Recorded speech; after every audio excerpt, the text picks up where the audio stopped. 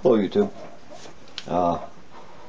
Today it's the cleaning of a Pentax SMC macro 100mm lens, 1.4. It's a great little lens. Give you some story with this. The slideshow is next, so it's going to give you all the pertinent information.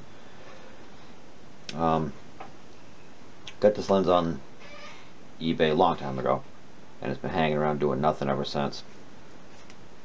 I looked at it the other day, and it was full of dust and dirt and fungus and whatnot. So I took it all apart. That's what the slideshow is going to show you.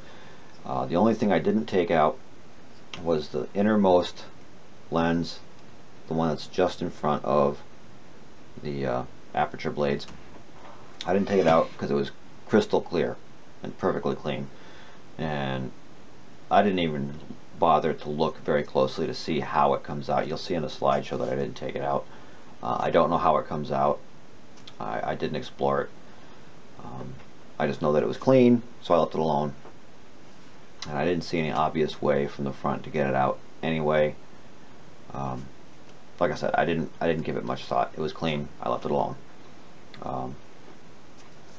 With the aperture open, you could probably clean it pretty well by reaching in there with a Q-tip wrapped in lens paper. In any event, the only problem with this lens was the front element, which is two lenses glued together, and it's got some kind of a coating around the outside edge. So, something has gotten in between the layers of glass, and you'll see a side view of it, and there's also a picture of the it's not really a fog, it's contaminated with fungus, I guess. So this this lens right here, you'll see in one of the pictures, if you hold it just right, you can see this haze, slight haze in the lens. Other than that, the lens is good. I'm going to give it a try and see if that haze in the lens distorts the picture or not. Otherwise, I'll hang on to it because it's a good lens. It's in excellent condition, and I might be able to find another one because these are cheap, relatively.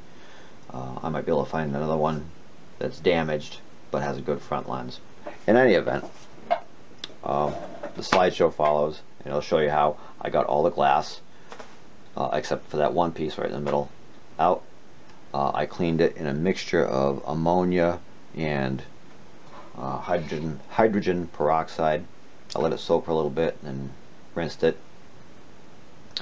Wiped them off with lens paper, blew them down with compressed air, blew the barrel out with compressed air, and then put it back together. And I hope you find it useful.